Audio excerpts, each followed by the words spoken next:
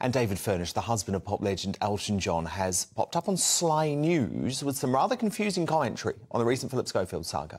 First insisting the former This Morning presenter was right to resign before echoing Elton's recent comments by branding the media coverage of the scandal as homophobic. Watch. Phillip Schofield, and Elton agrees, behaved inappropriately. And it could be perceived as an abuse of power.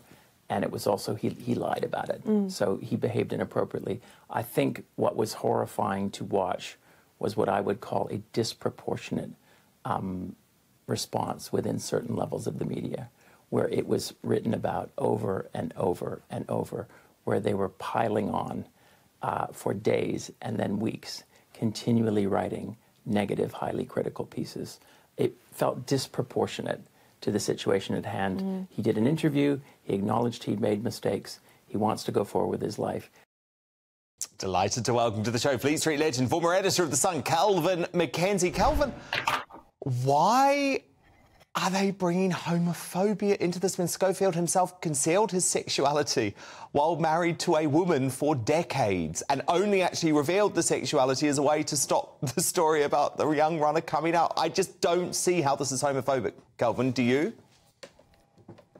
Well, actually, it's worse than that, because in the original Elton John interview last week, he said that had this been a woman he'd had the relationship with, it would all been over with in a matter of days.